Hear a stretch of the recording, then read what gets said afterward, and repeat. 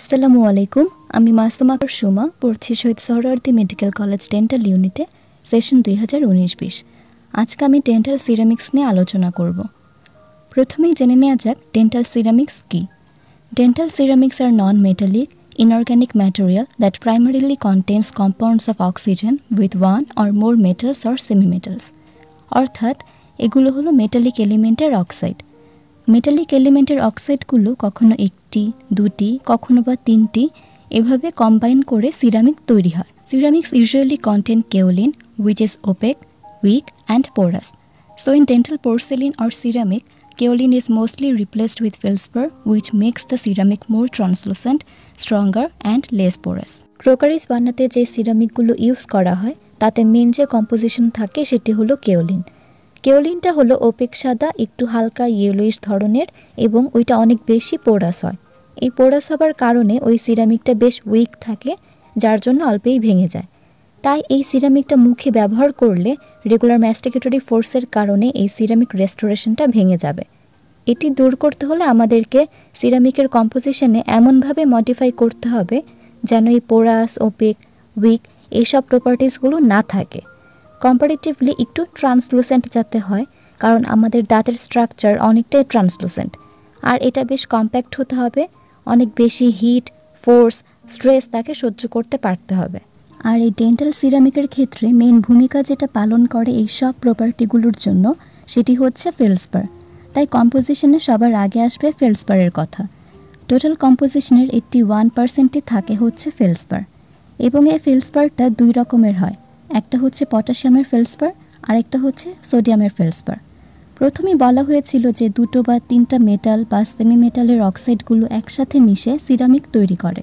Potash ফেলসপারে potassium, aluminium এবং silicon এই তিনটা মেটালিক এলিমেন্টের অক্সাইড একসাথে মিলে একটা পটাশ ফেলসপার তৈরি করছে। আবার সোডিয়াম, অ্যালুমিনিয়াম এবং 6টা সিলিকনের অক্সাইড মিলে একটা সোডা ফেলসপার মলিকিউল তৈরি করছে। এই ফেলসপারই হলো ডেন্টাল সিরামিকের যে মেন বাল্কটা সেটা, কারণ পুরো ম্যাটেরিয়ালে শুধু এই ইনগ্রেডিয়েন্টে থাকে 81% এবং এইটাই পুরো জিনিসটাকে বডি দেয়, ওইটার মাসটা তৈরি করে।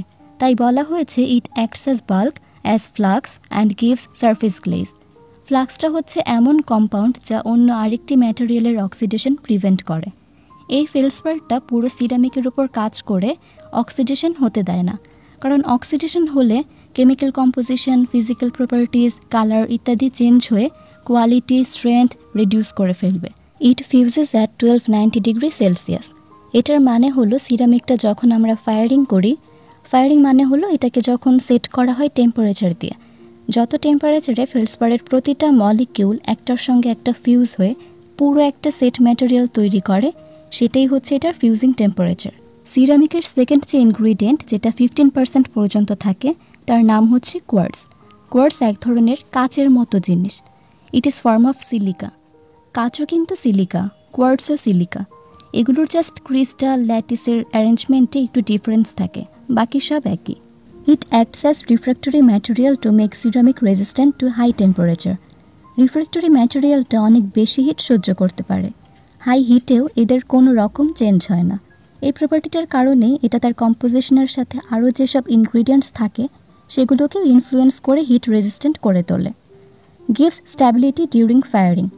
যেহেতু এটা রিফ্র্যাক্টরি ম্যাটেরিয়াল হিসেবে কাজ করবে, অনেক বেশি হিটেও এটার কোনো রকম চেঞ্জ হবে না, তখন এটা করবে কি পুরো সিরামিকটাকে এটা একটা স্ট্যাবিলিটি দিবে যে গলে যাবে না, নষ্ট হবে না। যখন অনেক হাই টেম্পারেচারে এটাকে ফায়ারিং করা হবে তখনও। আর এভাবেই ইট স্ট্রেংথেন্স the fired porcelain restoration. Third নাম্বারটা হলো কেওলিন। কেওলিন থাকে 4%-এর মতো। সিরামিকে তো কেওলিন থাকবেই। কেওলিন ছিল মেন ইনগ্রিডিয়েন্ট, কিন্তু সেখানে আমরা ডেন্টাল সিরামিকে কেওলিনটার বেশিরভাগই রিপ্লেস করে দিয়েছি ফেলসপার দিয়ে, কিন্তু 4% কেওলিন থেকেই যায়। এটা সিরামিকের ন্যাচারাল যে প্রপার্টিগুলো, যেমন এটা একটু সাদাটে ওপেক কালারের হয়, তারপর হলো এটা যখন এটার পাউডারটাকে পানির সাথে মিক্স করা হয় তখন এটাকে ডিজায়ারেবল শেপে যেন দিতে পারি সেই ধরনের একটা কনসিস্টেন্সি দেয়। It is opaque clay, gives the opacity and Hugh. Hugh মানে হচ্ছে কালার। তারপর এটা acts as a binder and makes ceramic মোল্ডেবল mass when mixed with water. Boric acid is an additive. এটা ভিসকোসিটি কমায় এবং সফটনিং টেম্পারেচার কমিয়ে fluidity বাড়ায় এবং গ্লাস নেটওয়ার্ক ফর্ম করে। এর সঙ্গে কিছু পিগমেন্টস অ্যাড করা হয়। রেস্টোরেশনের ক্ষেত্রে সিরামিকগুলোকে যদি কালার করার প্রয়োজন পড়ে তখন এই পিগমেন্টগুলো অ্যাড করা হয়, বাট মুখে যখন ইউজ করব তখন কিন্তু আমরা ব্রাউন কালার, গ্রিন কালার বা ইয়েলো কালার করব না। টুথের যে ন্যাচারাল কালারটা সেটাই করতে হবে। কিন্তু সবার টুথের কালার তো সেম হবে না, তাই যদি দেখা যায় যে সিরামিকের ন্যাচারাল কালারটাকে আমাদেরকে একটু অ্যাডজাস্ট করা লাগছে, তখন আয়রন অক্সাইড, কপার অক্সাইড বা টাইটানিয়াম অক্সাইড এইসব দিতে হয়। যদি সিরামিকটা ন্যাচারালি একটু লালচে থাকে তখন সেখানে কপার অক্সাইড খুব স্লাইটলি ইউজ করলে একটা গ্রিনিশ শেড আসবে। এর ফলে আগের যে রেড কালারটা এটা নিউট্রালাইজ হয়ে যাবে। 3 ধরনের ক্লাসিফিকেশন আছে। প্রথমটা ফিউজিং টেম্পারেচারের উপর ভিত্তি করে, এইটা আবার 4 প্রকার।